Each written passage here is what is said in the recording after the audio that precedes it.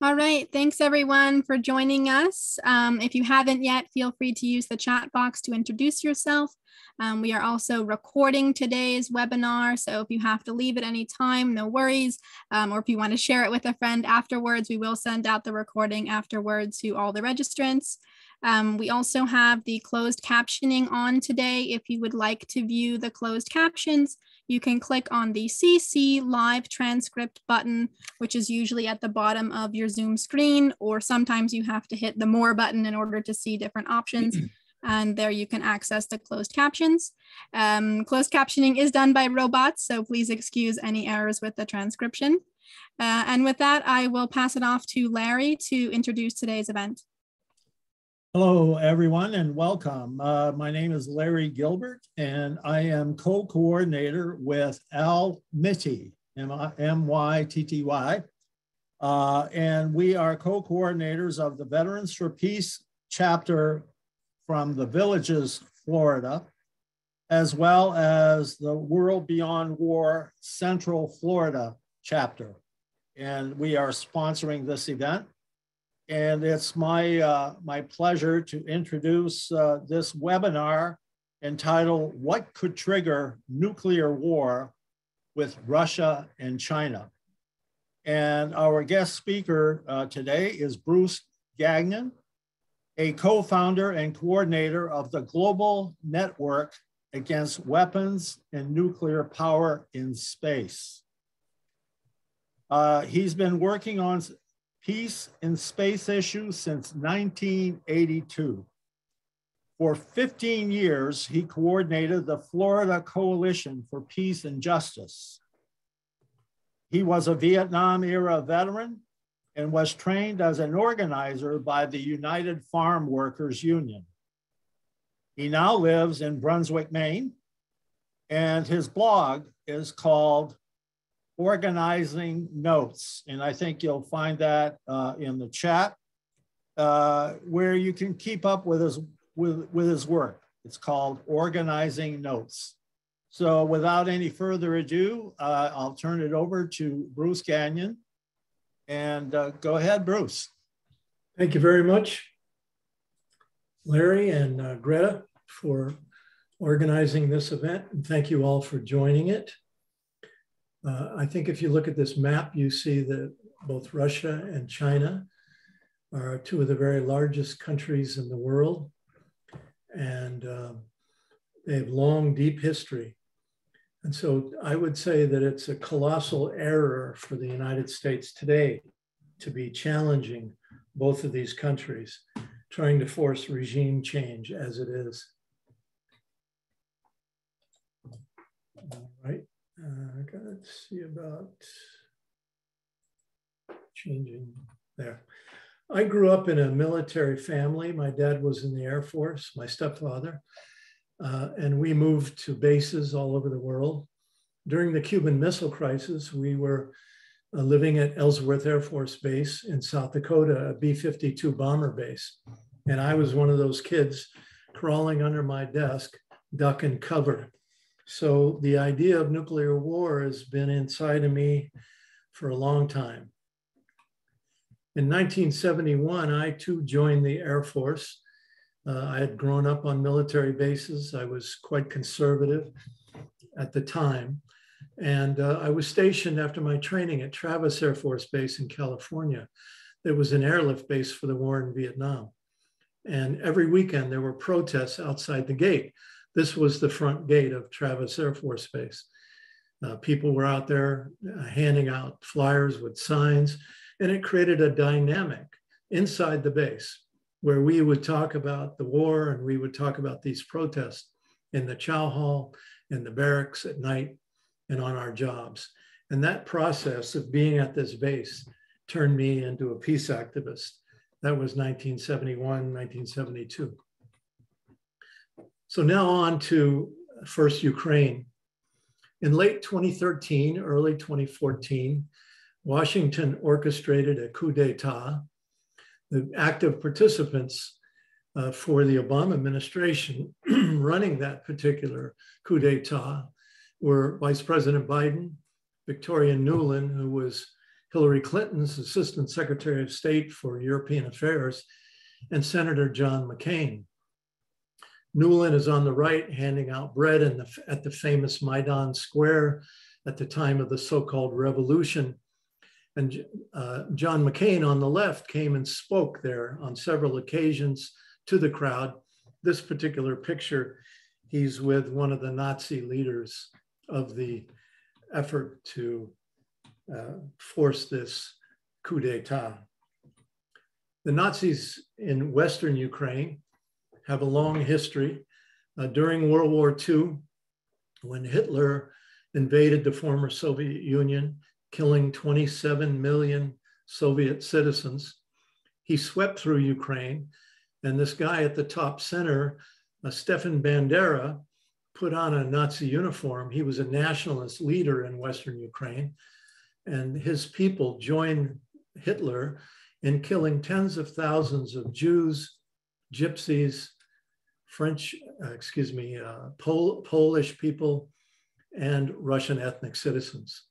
And so the Nazis in Western Ukraine have long hated Russian ethnics. And they have been active throughout all these years. During Hitler's occupation of Western Ukraine, the top photo, Ukrainian citizens pledging their allegiance to the Nazis. And the bottom photo, a more contemporary picture showing the Azov battalion and other Nazi battalions, of which there are several, marching in parades and such. After the coup, this picture was taken of the SBU headquarters in Kiev. SBU stands for the Security Bureau of Ukraine, equivalent to our FBI or CIA. And so I think this picture well illustrates who was really running the show in Ukraine after the coup. At the same time that the coup happened, the people of Crimea were watching it on their television screens. Some Crimean citizens actually went to protest in support of the government that was thrown out because of this coup. They were very upset about the entire operation. And so they quickly self-organized a referendum at which 97% of the Crimean citizens voted to seek to rejoin with Russia. Crimea had been part of Russia since the time of Catherine the Great in the 1700s. So when people say that Russia annexed Ukraine, that they grabbed it, that they stole it, that's not true. The citizens of Crimea voluntarily asked to be part of Russia again, and not one person was killed in that process. This is a map of Ukraine. Again, the Western Ukraine is near the Poland border in the upper left corner. This is where the Nazis predominate, in that blue area where mostly Ukrainian is spoken. The Donbass region, where the fight is going on today, over in the red part on the map, on Eastern Ukraine, right along the Russian border. Mostly Russian is spoken here. These are Russian ethnic citizens. This is where the Nazis have been attacking ever since the coup in 2014. Soon after the coup happened in 2014, the United States and NATO formed a military training base in Western Ukraine. I know about this because one of my friends has a son in the US Army Special Forces. He was stationed at Fort Carson, Colorado, and his units were repeatedly sent to this base in Western Ukraine to help train the Nazis who were brought into the military, given fancy uniforms, trained, and sent out as special forces, Ukrainian special forces. The United States was absolutely involved in this process. And here we see 4 of our congressional representatives from the US. On the left, Lindsey Graham, senator from South Carolina. Then next is John McCain, then senator from Arizona. And then the Democrat, Amy Klobuchar, you might remember her, she ran for president in the last Democratic primaries in the last round. She's from Minnesota. And then to her, on the far right, with the glasses on, is Representative Marcy Kaptur, Congresswoman from Ohio. So again, at this particular event, there's a video available where both Lindsey Graham and John McCain were bragging how we're going to arm you, we're going to train you, and we're going to fight those Russians, and we're going to win, we're going to defeat those Russians. This was soon after the coup in 2014. And so the Nazis were then sent to the eastern part of the country, as I said, to attack the citizens of the Donbass. Now, the Donbass was always a technology center for the country of Ukraine, but they have a lot of coal mines there. And so as these Nazis began attacking the people of eastern Ukraine, the miners came out of the coal mines to defend their communities, to defend their families.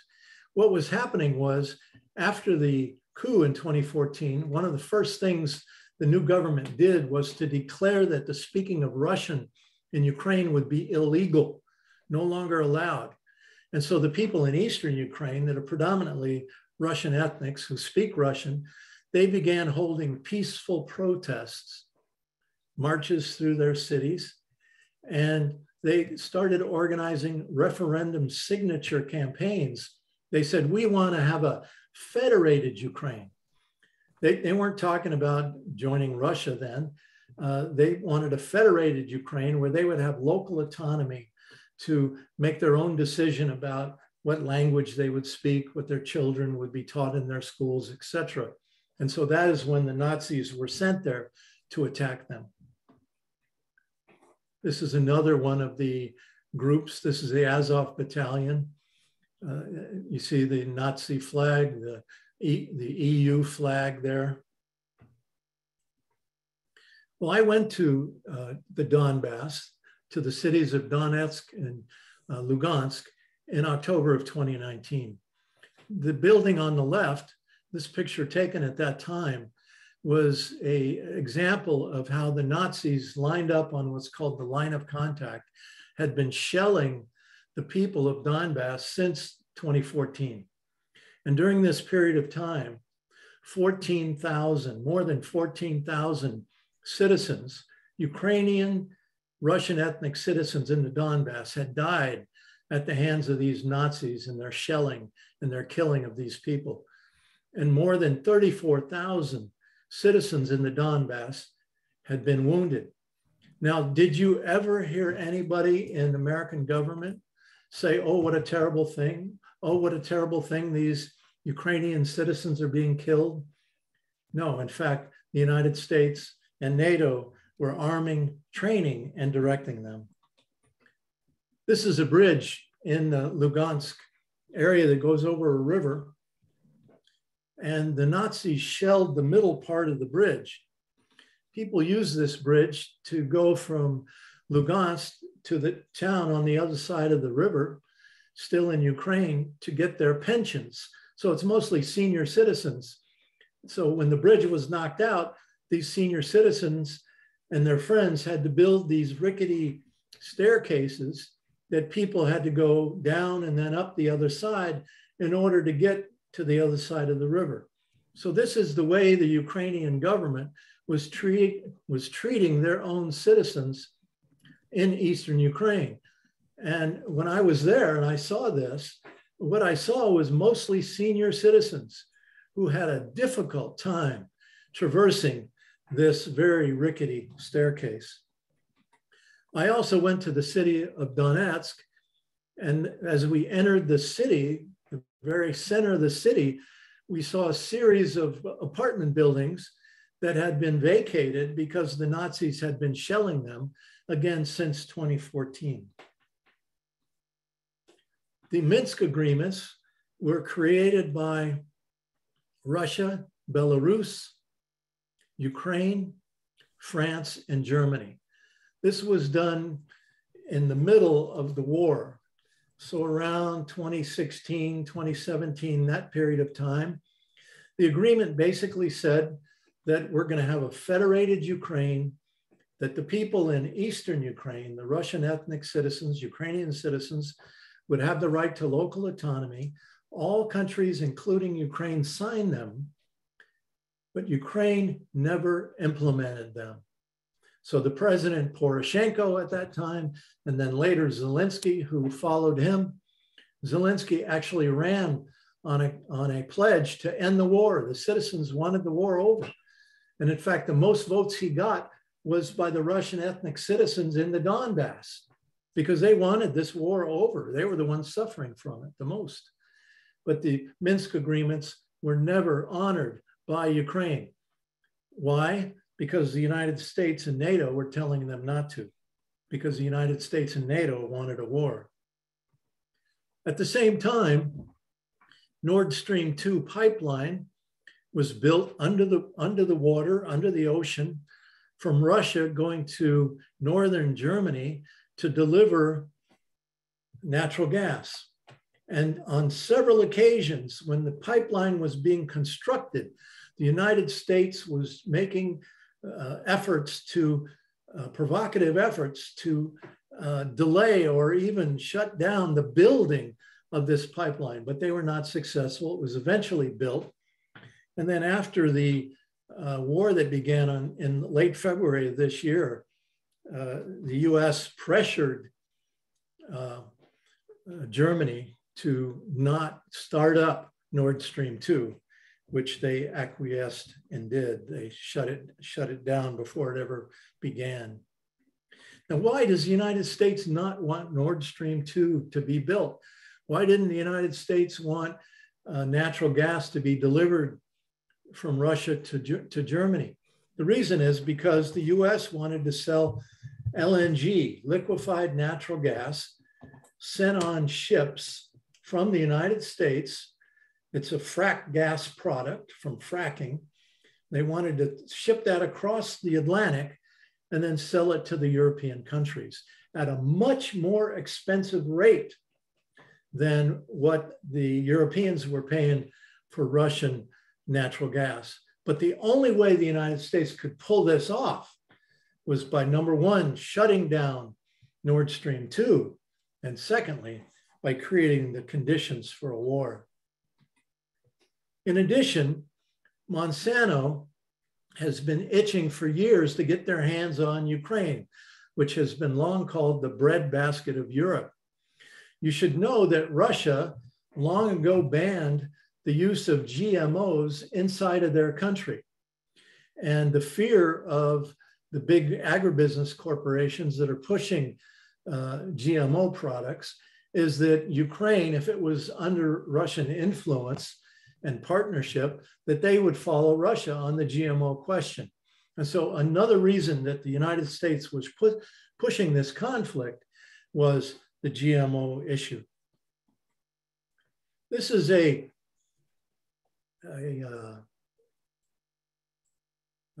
website by the Rand Corporation. You might remember the Rand Corporation from the Vietnam War. They did the secret study called the Pentagon Papers of the war in Vietnam, telling the story about how that war began. And this particular study, published in 2019, called Overextending and Unbalancing Russia. And in this, they basically say that the United States will use Ukraine as a tool to destabilize Russia and to cost Russia heavily, forcing regime change in Moscow. So why does the United States want regime change so badly that it risks war, and then even nuclear war, with Russia? Well, I would suggest it has a lot to do with climate change. Russia has the largest land border with the Arctic Sea. And because of climate change, the Arctic ice is melting.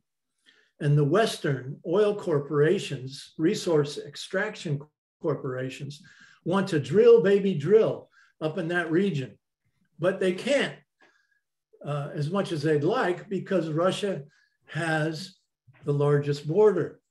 And so one of the ideas then is to break Russia up, like the United States during the Clinton administration did to Yugoslavia, when it bombed the living hell out of Belgrade, broke Yugoslavia up into smaller countries where conflict continues to this day, especially between Kosovo and Serbia. It's been in the news in just the last few days. So this is the overall plan for Russia, but they just can't go and do it. First, they have to have a multi-year process of demonizing Vladimir Putin and Moscow. And they've done that, as you well know, because you've been listening to it nonstop on NPR, on MSNBC, on CNN, on Fox News, and all the rest, in the Washington Post and the New York Times. But it's interesting because at the same time that this war began on February 24th, on that same day, NATO began a war game called Cold Response. And this war game started on the Norway-Russia border. If you look at this map, just above Finland, Sweden, you find Norway, and Norway sweeps around to the right, and it drops down, and it has a border with Russia. So it was there that Cold Response began at the same time that Russia moved into Ukraine.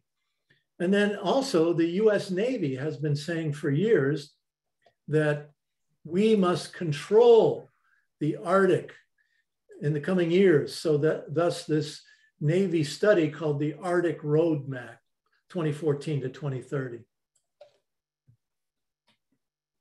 Bill Clinton broke a promise that was made to Russia, to Mikhail Gorbachev, at the time of the collapse of the former Soviet Union. The big question at that time was, what's going to happen to Germany? It was divided, remember, East, communist, West, capitalist, Germany. And so the US and NATO and Germany wanted to reunify Germany.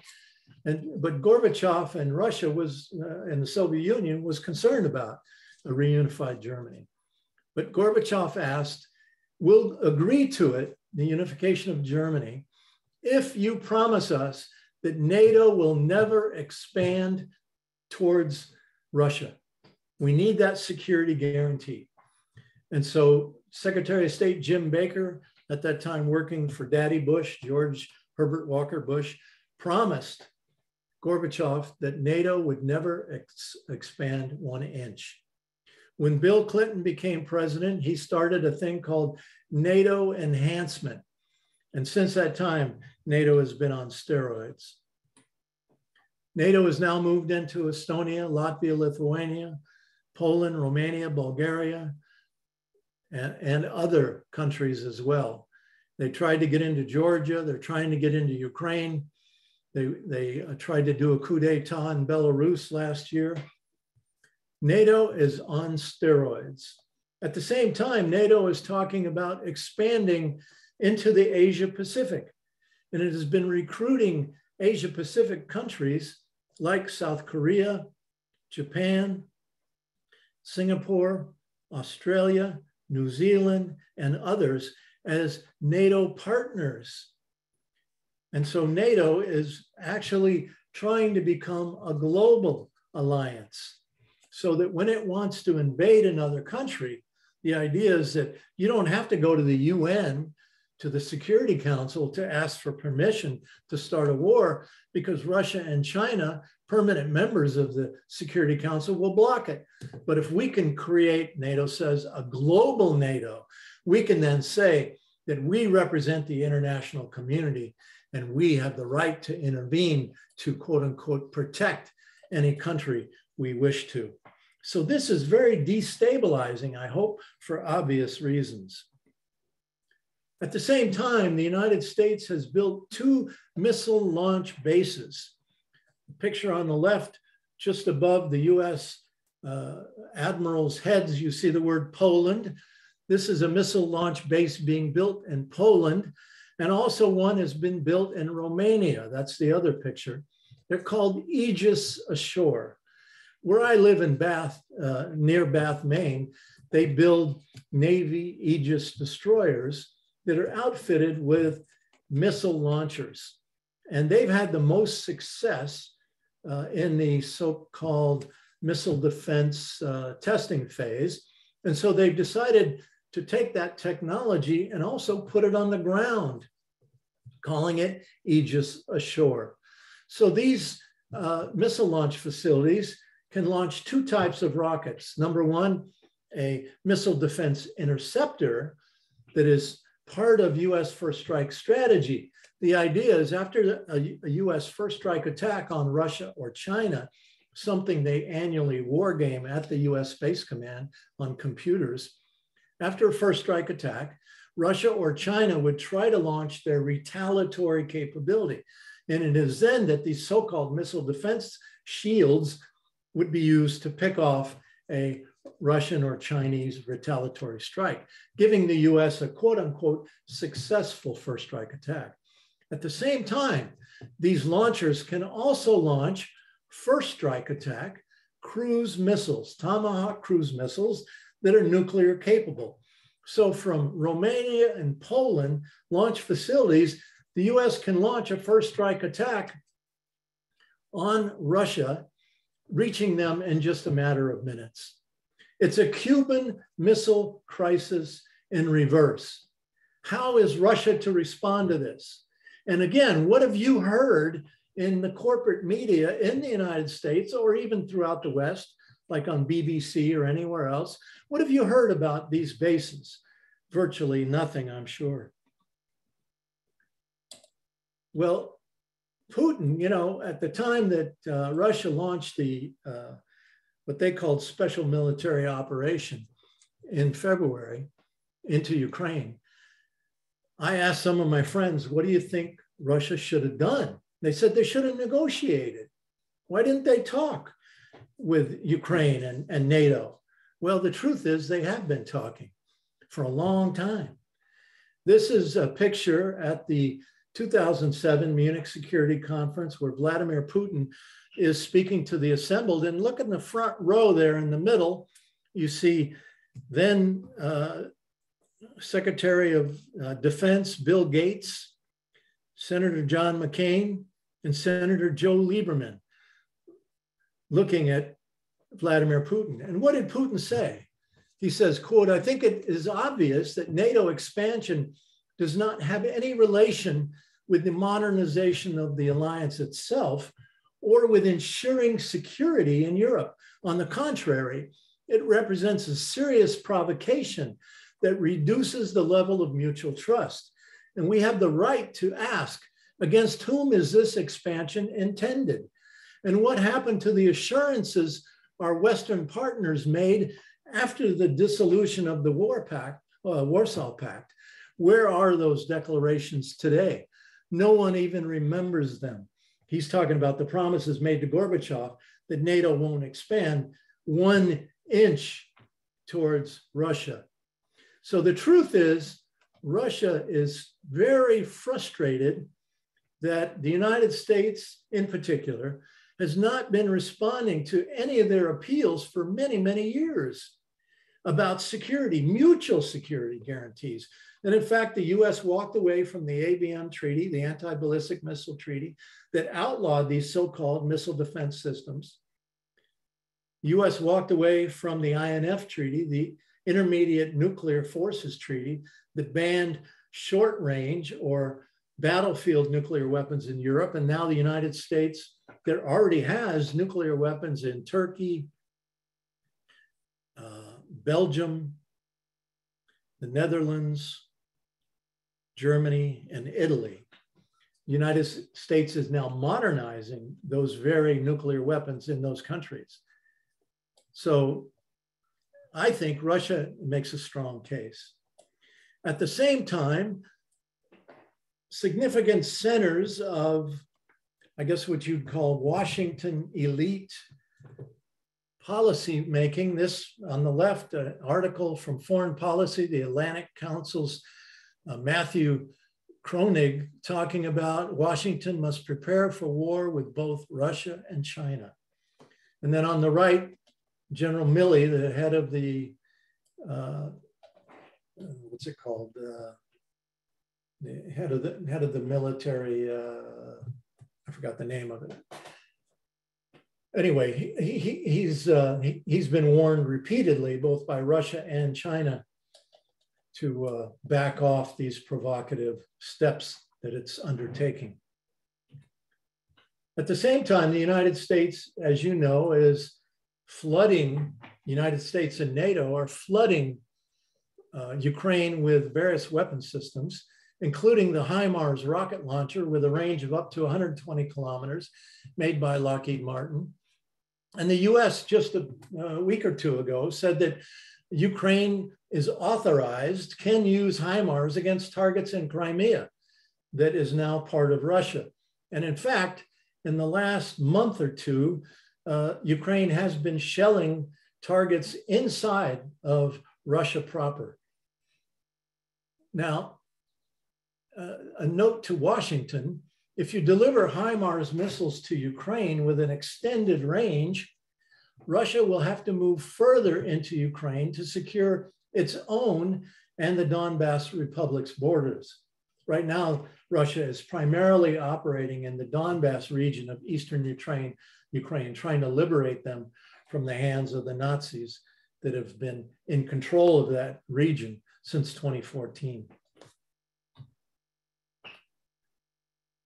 Another reason why the United States and NATO are so desperate these days to take down Russia and China is because they are rejecting the Western corporate colonial capitalist economic system. The upper left picture is BRICS. BRICS stands for Brazil, Russia, India, China, South Africa. They've created an economic system that other countries, Iran and Argentina, have just applied for membership, and other countries throughout the world are applying. They want to have an economic system to rival the IMF and the World Bank. Because when you get a loan from the IMF and the World Bank, that loan has conditions. You have to get rid of your social spending. You have to sell off your assets, your land. You have to sell off your ports, your various resources to repay that loan. And this is how the West continues its long hundreds of years of colonial policy to exploit the global South, the developing world.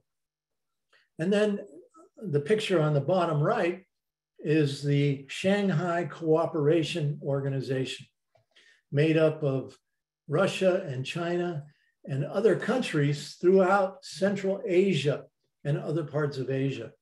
And so these two entities are rivaling the economic power of the West.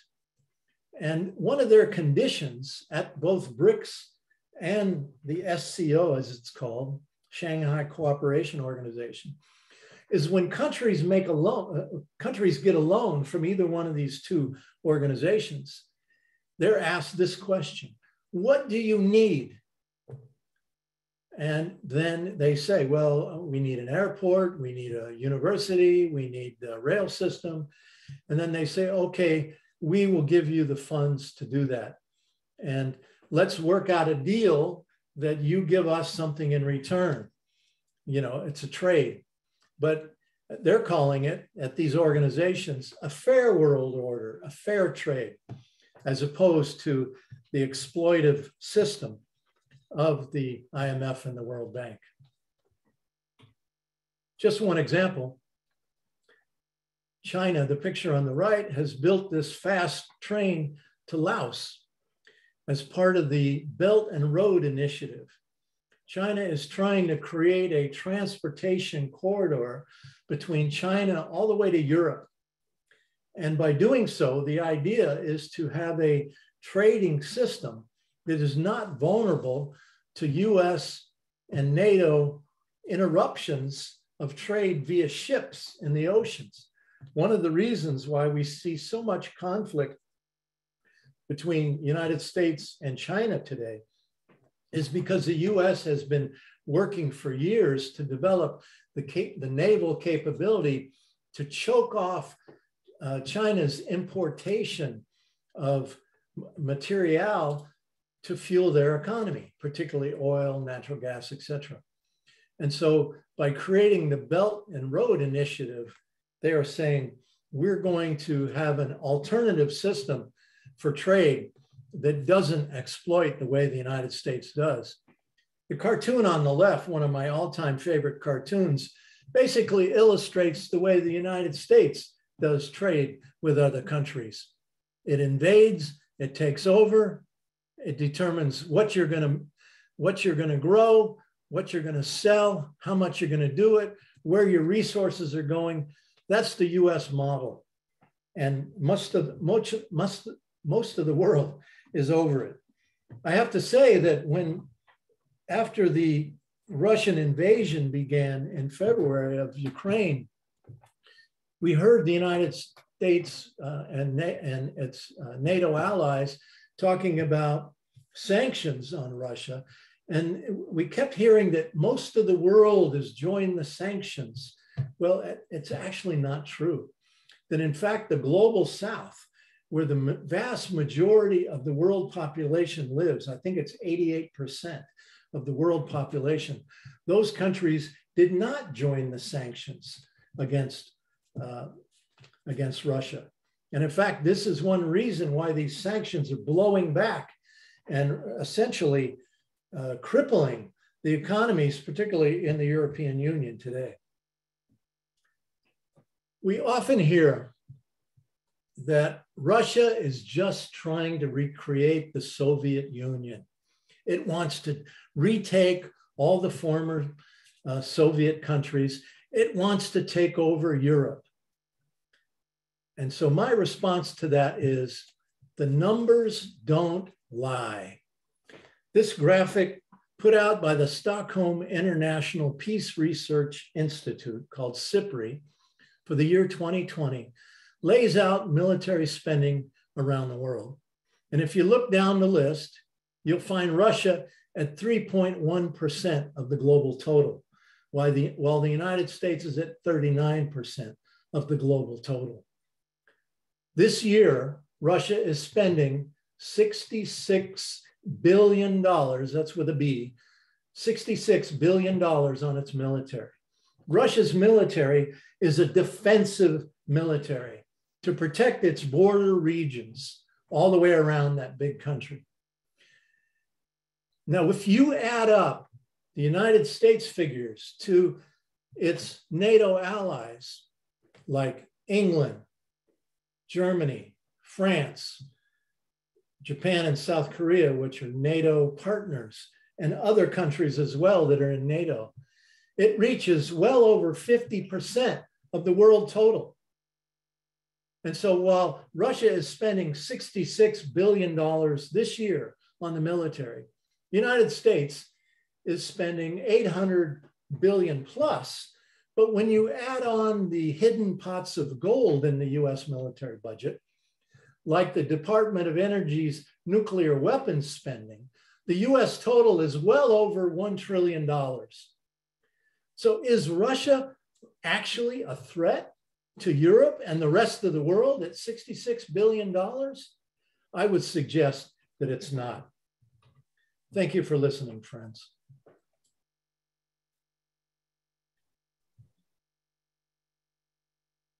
Thank you, Bruce. I guess we can go to the question and answer period. Greta, will you take over from here? Yes. Yeah. Thank you so much, Bruce. I'm seeing some virtual clapping. So yeah, folks, you can put in questions in the chat box if you'd like us to read them off for you, Or because we do have a small group and want this to be a discussion, you're welcome to use the raise hand feature and we can call on you and unmute you. You can find the virtual raise hand option if you click on the reactions tab and then click raise hand. And I see we have one raised hand already from Sim, our Montreal chapter coordinator. So Sim, you're up next. Here you go. Hi, thanks. Great presentation, very compelling, just very, wow. You know, it's I want to jump up and do something now. But I've been wondering about an email that I got today from, I forgot her name, but she's a blogger that writes about Russia and geopolitics. Anyway, I'm putting the link in here now, and she's talking about the shelling of a prison in Ukraine. And she says it was actually done by the Ukrainians, and she has various evidence about why that would be of benefit to them and why they did that. And I just wondered what Bruce would say about that. What is his opinion? Well, that prison was actually inside the DPR, the Donetsk People's Republic in Eastern Ukraine. And this is where the Nazis who were in Mariupol, you might remember there was a long siege in Mariupol inside of the Azov Steelworks, where more than 1,500 Nazis were hunkered down, and Russia didn't just storm it, they just surrounded it. And over time, these people began to come out and surrender. And they've been taken to this prison inside of the DPR. So this is a DPR run prison.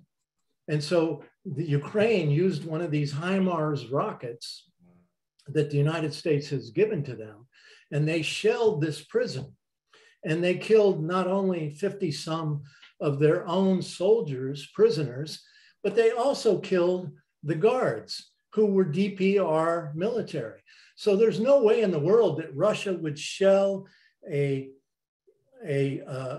place where they have captured prisoners and who are now beginning to speak out.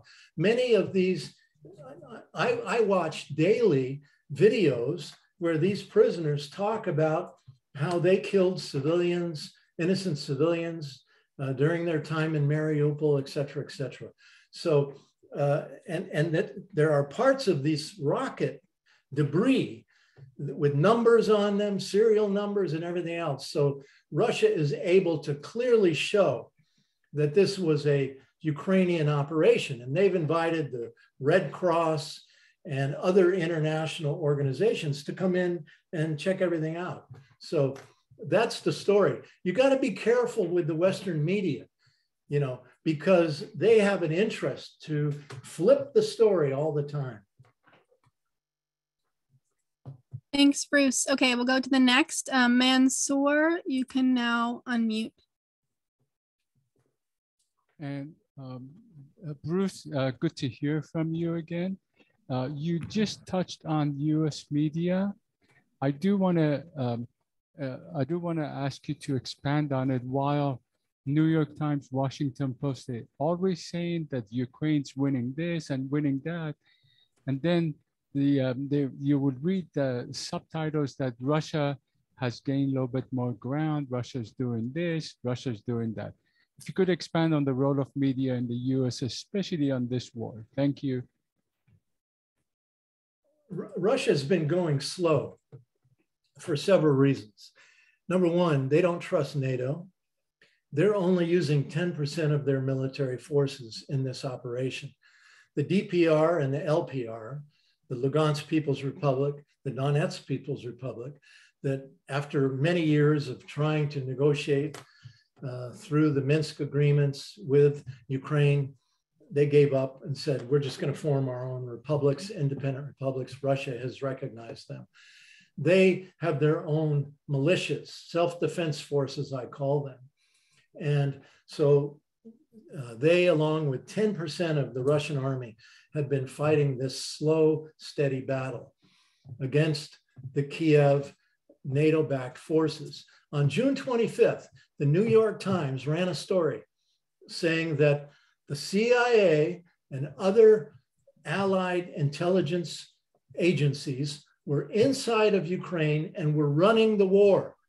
They're giving United States is giving satellite imagery, reconnaissance coordinates to Kiev so that when they launch the HIMARS rockets, they use those coordinates to target places like Donetsk city, where they're killing innocent civilians. They launch attacks against this prison where these prisoners of war of the Kiev regime were being held. So this is how this thing is going. And so Russia has never wanted to just go in and do a Baghdad kind of US bomb the hell out of everybody, shock and awe, because these are Russian ethnic citizens in the Donbass that they're trying to liberate. So they're going slow.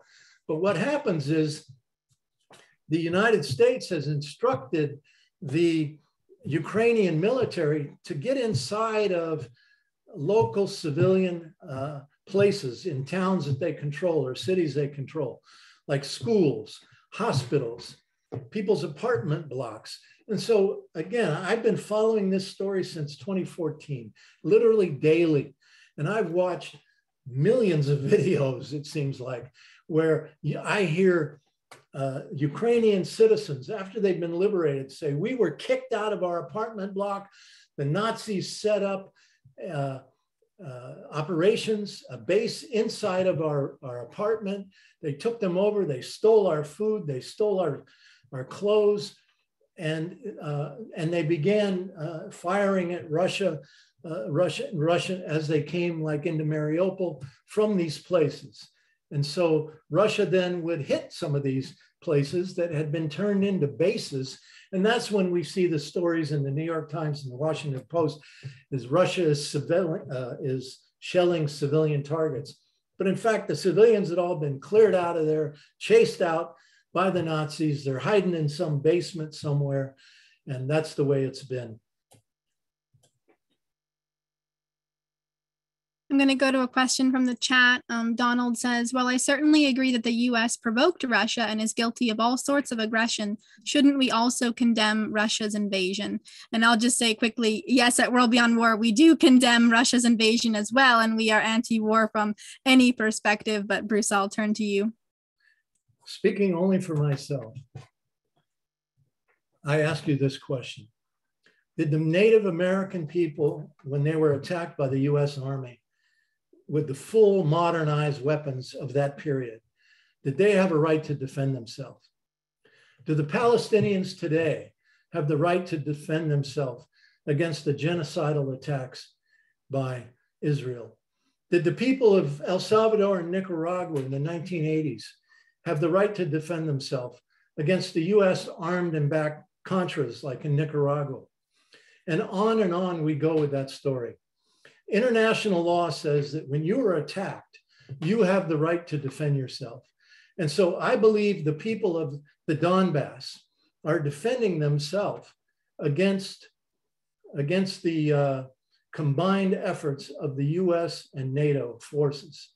And in this case, Russia, trying for years since the coup in 2014, has tried for all these years since then to negotiate the Minsk agreements, to try to work things out with NATO, asking for a pullback of NATO expansion, the pullout of the missile launch bases in Romania and Poland, the aggressive war games that NATO is constantly running right up to the Russian border, including from Ukraine, by the way, before all this really started. So Russia felt that it had to help defend the Russian ethnic citizens in the Donbass. I think that that argument doesn't get enough discussion, at least within the peace movement. And this is certainly a topic for a webinar in and of itself. And in fact, we are having a webinar in September on this topic of Is War Ever Justified? A debate with David Swanson. So if folks are interested in grappling with this question of how to defend yourself and methods of nonviolent defense, I'll put the link in the chat on that webinar too. And I will go to Andrew for the next question. You can now unmute. Yes, hello, Bruce. Thanks for the conference. I'm very happy to meet you today and to have been able to listen to your conference and to see also the PowerPoint and the presentation. That's nice. I just wanted to ask if you think that it could very well be again an American war on resources, as it was in every war, in fact. Yeah, I mean, Vietnam, I remember very well, you know, I was in Saigon at the War Museum. And when you go up into the museum to the upper floor, because you're supposed to walk through the museum from the top down, the first thing you see is a quote about John Foster Dulles, the CIA boss in 1953, where he explains how, you know, America cannot stop this war because it needs the tin and it needs the tungsten to build better weapons, for example, yeah, because tungsten is used in weapon industries. So it's very interesting to see, you know, that in Donbass, in Ukraine, not only Monsanto's and another 3 American agricultural industrial companies, Cargill has been, for example, there, and others, yeah? So it's not only the agricultural component, it's also the minerals. And the Donbass is the strongest region for lithium, which is used to build the chips. And I don't know if you remember that in Afghanistan, for example, in 2000, and I think it was 2010, that General Petraeus was asked in front of Congress because the United States Department had made a data set of Afghanistan. And in this data set, Afghanistan was, you know, nothing. It had nothing, right? It had no resources, nothing. And then on the 14th of June, suddenly General Petraeus is in front of the Congress, and the news went into all the planet because he fainted. Yeah, he was dizzy, okay? And then he had to report about the richness of Afghanistan. And what came out? Lithium. Afghanistan has enough lithium to feed the entire Afghan population, 37 million Afghans, for the next 150 years. This is what General Petraeus explained. Thank you. Well, I think you expressed that very well. I would say you're absolutely correct. Almost all the wars in our lifetime have been about resources. And let's remember that Russia's been attacked every 100 years by Europe. Sweden, 40 some times, by the way, attacked Russia. Poland, repeatedly. France with Napoleon. Hitler, Germany. So Russia is over it, to be honest with you. They're over it. They know that they are the richest resource country in the world. And they know everybody wants their stuff and that they'll do anything, including killing 27 million Soviet citizens during World War II, trying to get it when Hitler invaded. So Russia knows, they understand. And, but you know, they say that Putin says, America is treaty averse. If you don't know what averse means, look it up. Reluctant, unwilling. America is unwilling to have treaties and stay with them. Why? Because it always has to have its way. It's the arrogance of entitlement that reeks in the heart of our country. Thanks. Okay, we have 2 more raised hands that we'll try to get to before the end of today's webinar. So I will call on Al Mitty, Central Florida Chapter Co-Coordinator with Larry. Thanks, Greta, and thank you, Bruce, for this wonderful presentation, very enlightening and all of that. The title of it was, as I understand, was, you know, what could trigger a nuclear war with Russia and China. And Bruce, I'd like to hear your thoughts on that in terms of you touched on it a bit in the presentation in terms of the potential existential threat to Russia and the Arctic and so on.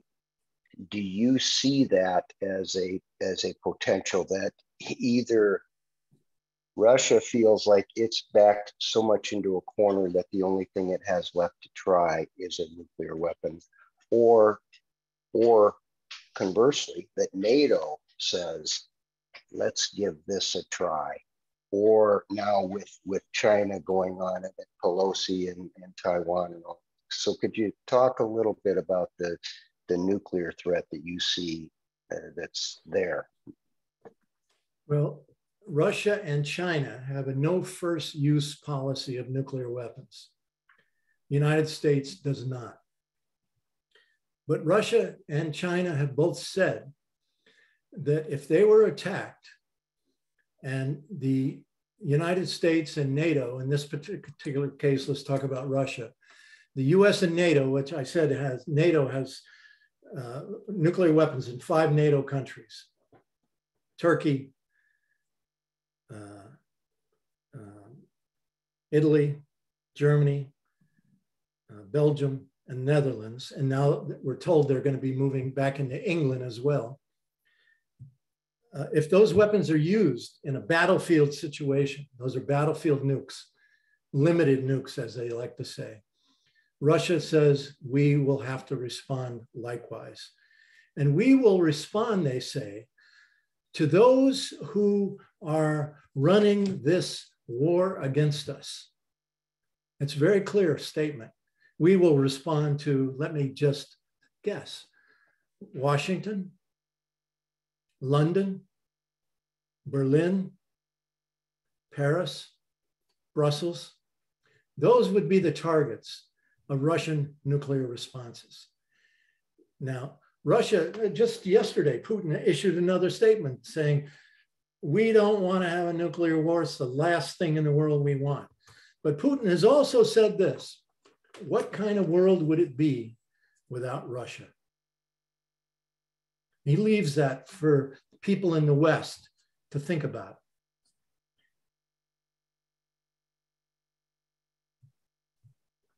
All right, last question from David Hartsoe, co-founder of World Beyond War, along with David Swanson. David Hartsoe, you can now unmute. Thank you, Bruce, for your presentation. My question is similar. If we have a nuclear war, it's going to be suicide for all of us. What do you think we, the American people, can do to try to stop this very, very dangerous situation? We have to take the log out of our own eye. Rather than spending peace movement time criticizing the Russians, criticizing the Chinese, telling I can't tell you how many emails I've received from peace people saying, oh, here's a really good proposal for how to end this war. You know, Russia stopped doing this, Russia stopped doing that. Instead of wasting time doing that, people should be organizing inside of our own country to stop our own government, who is initiated and is pushing and is sustaining this war that could become nuclear. And so our efforts should be aimed at our own country. And if there's someone on here from Canada, they should be talking to their country about their own role in NATO and the fact that Canadians have special forces troops inside of Ukraine today, helping to fight and direct this war, as do all the rest of the NATO countries as well. So this is kind of, to me, and David, I've known you a long time. I have the utmost respect for you. Please don't take this in any way personally. I don't mean it that way. But we've got to really look at our own country and our own role in this thing, our own tax dollars, how they're being used, if we really want to stop this madness from continuing. Nancy Pelosi going over to China, poking the dragon in the eye, at the same time we're poking the bear in the eye, is suicidal. So let's deal with our own country and call upon our own people to deal with our government and its excesses. Thank you. Thank you very much, Bruce. And on that powerful note, we are out of time for today's webinar. Bruce and Larry, I want to turn to you if either of you have any final closing remarks. Well, I would like to say that thank you again to everyone for being a part of this call. I'm really appreciative. I understand the link to this webinar will be sent around to everybody that participated. One way you can help is by sharing it in your community with other people. Again, I invite you to look at my blog, which is called Organizing Notes. And it's kind of my daily diary of the work I'm doing. So anyway, good luck to everybody. And this reminder, at the time of the collapse of the former Soviet Union, I'll never forget reading that the Soviet citizens, in order to figure out what was really going on, had to learn to read Pravda upside down. Pravda means truth in Russian, and it was the newspaper of the Soviet Union, the main newspaper. Well, I would suggest that in our country today, we have to learn to read the New York Times and the Washington Post and watch the television and listen to the BBC and the NPR upside down, because mostly what we're hearing is fabrications and lies written by the CIA, who's actually running not only this war, but running our country. Thank you. Well, on this note, I'd like to thank Bruce for his outstanding presentation here. It was very enlightening. And it's something for us, as Bruce mentioned, that when we do get the link to the recording, to share it with our friends. We all need to work for peace in the world. And, you know, as humans, we're really barbaric in killing, you know. It's only for certain people. In the bottom line, the root of all evil is money. And this seems to be what all these wars are about. Is the bottom line is they have resources that we want, and it's about money, and it's about a few people. And everyone else has to pay the price. So I want to thank Bruce and every one of you for being a part of this today, and take this message forward because it is very enlightening. So thank you, and thank you, Greta, for all your help. And yes, Bruce. Thank you. Outstanding. Wonderful. Thanks, everyone. Have a good rest of your day. Bye-bye.